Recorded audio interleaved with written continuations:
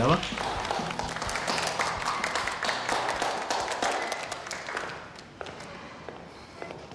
我们现在来宣布风尚拍摄的人选结果：王潇潇、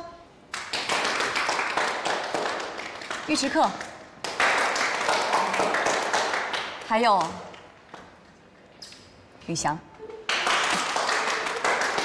潇潇，你在拍摄的时候表情略显单一，还需要练习。不过整体还不错，可以过关。尉迟克，你在主题转换和衔接的方面要多下功夫。 吕翔，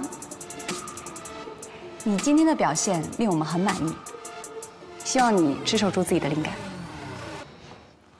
等一下，为什么是吕翔？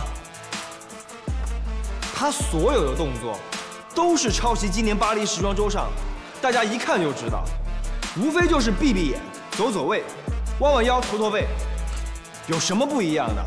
抄袭就是灵感啊！ 那我的灵感从小学第一次考试就已经有了，是吗，张老师？那请问您刚才走的排步是从哪儿抄的？《西游记》？我们选择吕翔不是因为他的动作，是因为他对主题的理解和表达。同一个 pose 在不同的人身上也会表现出不同的灵感。 你张涵的 pose， 也不全是你自己设计的吧？先等一下，